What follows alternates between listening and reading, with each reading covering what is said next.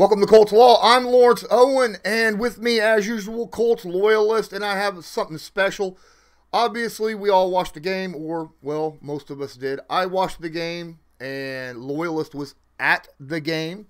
So, a couple different perspectives when it comes to what we saw in the Indianapolis Colts hosting the Carolina Panthers week 1 of the preseason. First and foremost, Loyalist. Let's talk about the first half, offensively, defensively. What are some things that really stood out to you in the first half? Well, for me, the big thing that really stood out was the offense and the way they came out and how they Eason in the passing game. They allowed him to just find those nice, steady, consistent passes to Patman. You know what I mean? And really work the left side of the field. You know, but you could just see how they were 7, 8 yard consistent, easy pass and catch. You know what I mean? It just helped him get into his rhythm and stuff. You know, and I think it also helped the offensive line seem to find their groove and stuff. And then as far as the defense goes, I mean, it was enjoyable to watch the first wave of guys, really keeping pressure on the quarterback, whoever was there. They were very aggressive.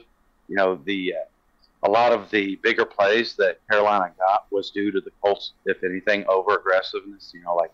Whenever quarterback looked like he was running flat, TJ Carey comes off this guy, boom, they connect down the right side of the field for their largest play of the day, and it was just simply because he was already committing to the quarterback as a running back. Mm-hmm. So yeah, I was very pleased with the solid play that we got. The running game, Marlon Mack, so good to see him out there.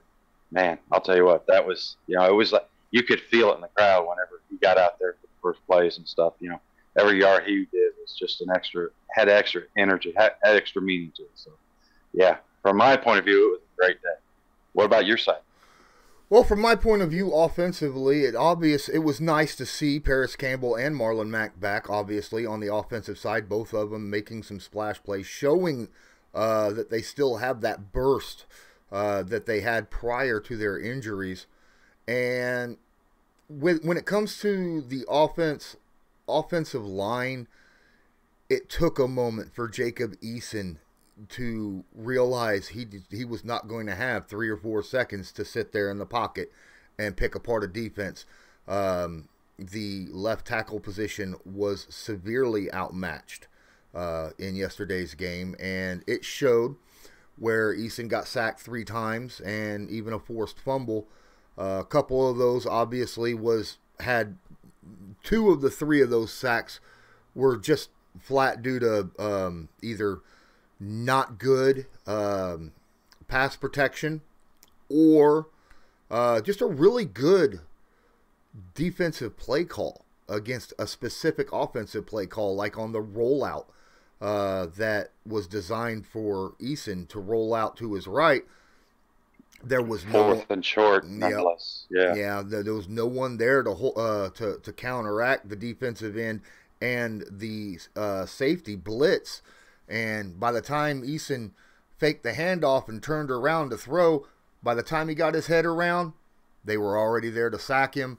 He couldn't even throw the football away because it would have been intentional grounding because he wasn't outside the tackle numbers. But once he got used to that, Eason looked really, really good. He was actually the highest rated quarterback via PFF of any quarterback on any team through the first week of preseason. So that says something.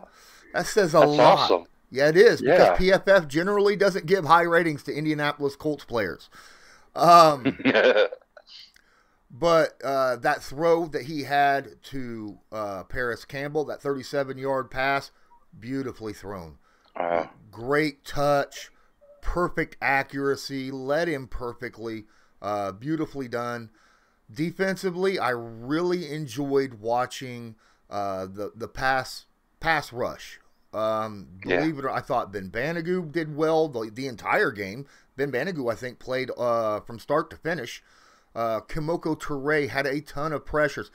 Kimoko was so quick off the line that he drew 3 false start penalties on that left tackle of the Carolina Panthers, and it was so dangerous that right after he drew a false start penalty, he then did, on the very next play, he did a stunt where he come back up and around across right in front of the center, forcing a very bad pass on that play as well with another pressure.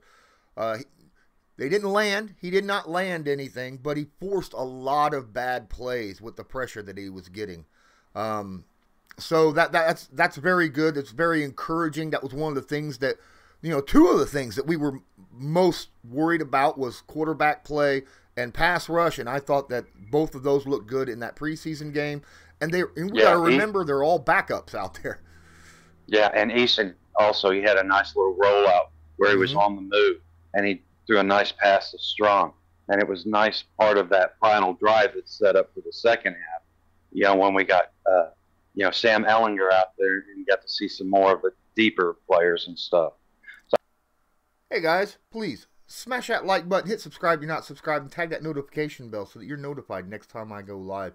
Don't forget, you can also share this video to your favorite social media, and please open up that description of the video. In there, you find a link to my Patreon, which is only $5 a month. You get all of my content, plus Patreon-specific content, and, of course, my merch shop right here. This video is sponsored by Newsbreak. Newsbreak is an app used over 1.5 billion times a month by people just like you to get local news via articles or videos by those who are focused on that specific area. People like myself. Just use the link in the description of this video to download it. Then search a city, state, or someone specific, like myself, Colts Law. Then make sure to follow them so you'll get all the news fresh as it comes out. I was curious, what did you think of Sam and how he looked out there yesterday? Sam Elinger, his mobility is a plus. He ran the ball. Okay, so he threw the football, 15 times, I think, total? But he ran. He ran the ball 8 times. He ran the ball 1/4 of the times that he touched the football. A quarter of the plays he ran it, and he gained 3.6 yards per carry on those runs, on those 8 runs. Led the team not only in carries but in yardage as well, which is okay. But when you have a scrambling quarterback, I generally want to see more than 3.6 yards per carry. When they do decide to take off and run. Now, in his defense, a few of those routes were actually designed run plays, and then a few of them, were plays where he was just extending and making the best out of it. Yeah. But he was awesome there at the goal line. Whenever it was like, he dropped back, looked like it was a pause, and then just boom, waited for things to open up and took. I feel like that was probably a design ball play. Yeah. There was a couple deep passes that he had, one which was a beautiful throw by him where he led the receiver perfectly right over his shoulder, right in front of him with a defender draped all over his back. It was a great throw, great play. The other deep throw, we were lucky that it became a completion because not only was it the guy draped all over the receiver's back, but it was underthrown.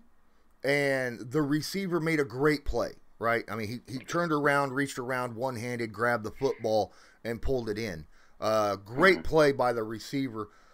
I actually, in the second half, was more impressed by the receivers than I was Sam Elinger. I mean, it makes me think that the Colts are incredibly deep at their skill positions, not just running backs, but at wide receiver as well.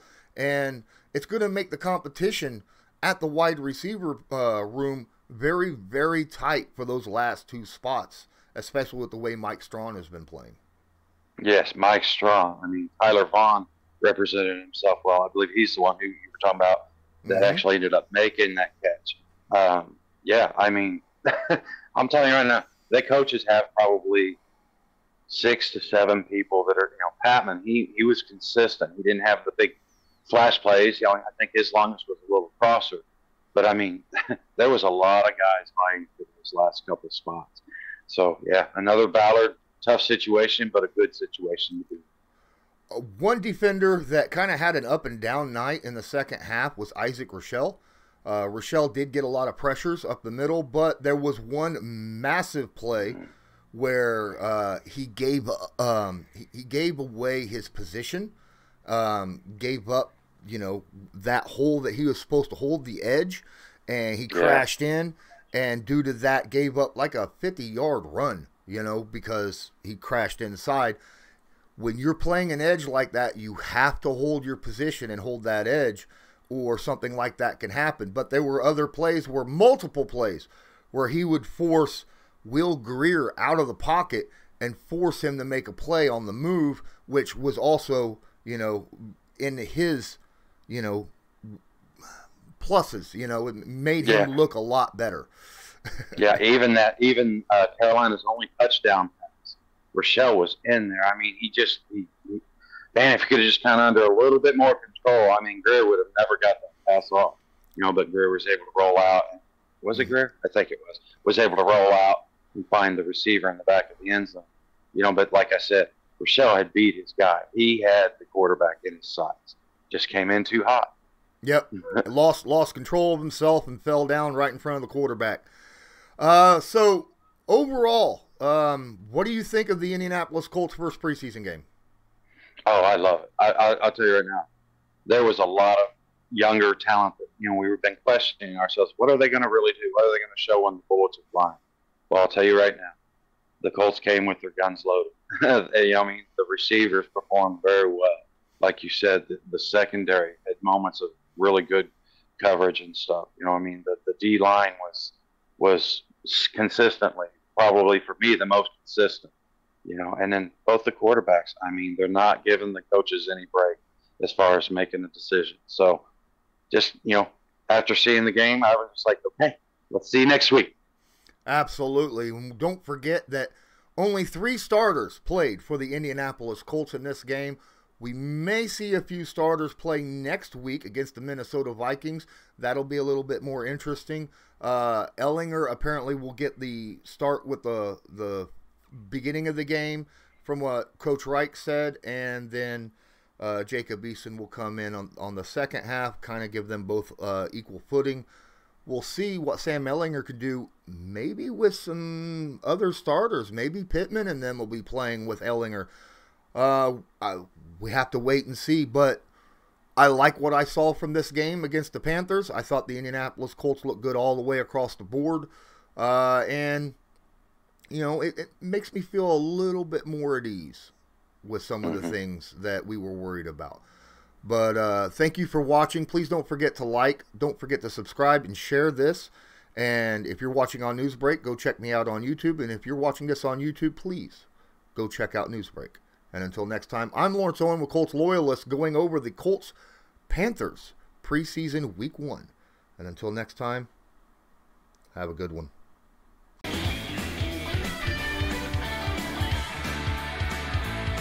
Just because a player's not a household name doesn't mean we can't make him a household name.